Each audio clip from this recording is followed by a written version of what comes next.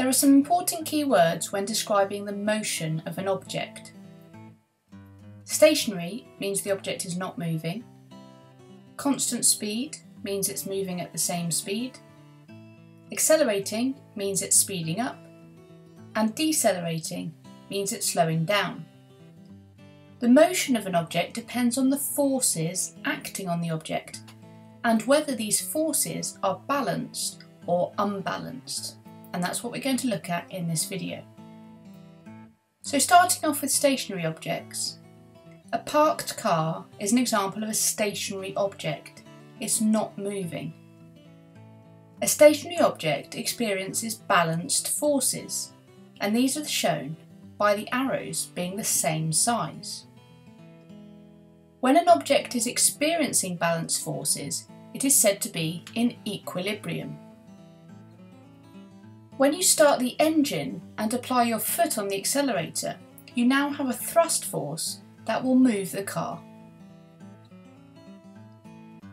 There will also be a small force of air resistance in the backward direction. The size of the thrust and air resistance are not equal.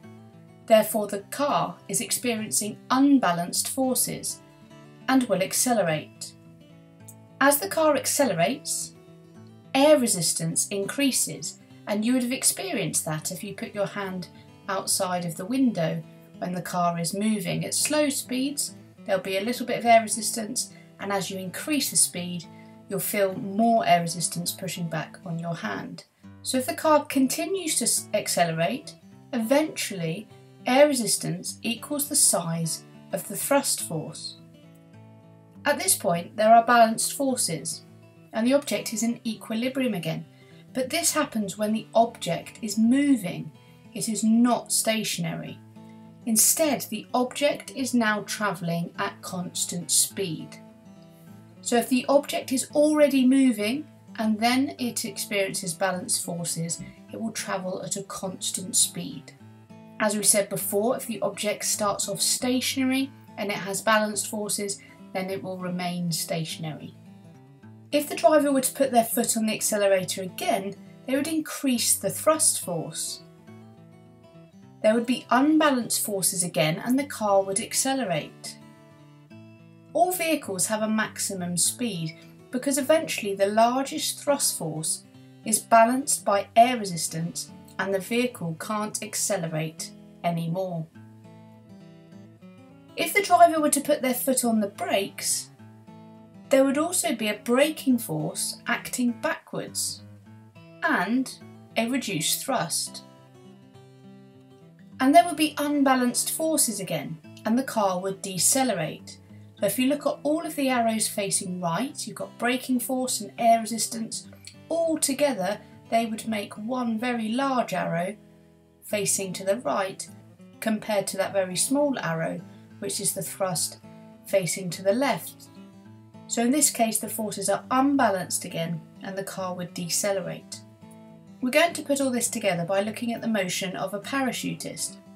When a parachutist first jumps out of a plane, they will have weight acting downwards and a small amount of air resistance acting in the opposite direction. Here there are unbalanced forces, so the parachutist is accelerating. But just like vehicles, the parachutist will reach a top speed. We call this terminal velocity. Because as he accelerates, air resistance will increase until eventually it equals the weight. And now you can see there are balanced forces.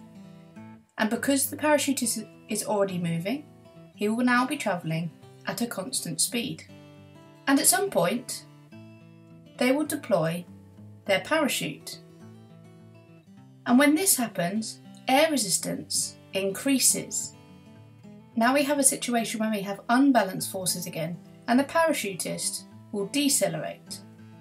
And finally, as his speed decreases with his parachute, so will the air resistance. So he will eventually again have balanced forces and be travelling at a different and slower constant speed until he eventually lands on the ground. We can put all this motion together on a motion graph called a velocity time graph. For Key Stage 3, you can think of velocity as speed, although when you get to GCSE, you'll understand that it's a little bit different. So it has the same units. Velocity is measured in metres per second, and along the bottom we've got time. So when the parachutist first jumps out of the plane, they are accelerating, and then the horizontal part of the graph shows the maximum velocity, or the terminal velocity, that they reach. And at the horizontal part, they're travelling at constant speed. So if we place our force diagrams on top, the first curved part would be when the weight is greater than the air resistance and the parachutist is experiencing unbalanced forces. And the horizontal part would be when they're travelling at constant speed, so they are experiencing balanced forces. And then the parachutist will deploy the parachute and their velocity or their speed will decrease rapidly. And that's because the air resistance is much greater than the weight. They are experiencing unbalanced forces. Until eventually we get another horizontal part on the graph because we are now experiencing balanced forces. And the parachutist is travelling at a new, lower, constant speed. And then the final bit would be where they hit the ground and their velocity goes to 0 metres per second and they stop. Hi guys, if you enjoyed that last video then please click on the screen to subscribe. You can also find all my videos in one place at gcserevisionmonkey.com. If you're a teacher, check out the Key Stage 3 package at sciencesurgery.com. It contains all of the Revision Monkey videos as well as loads more Key Stage 3 resources.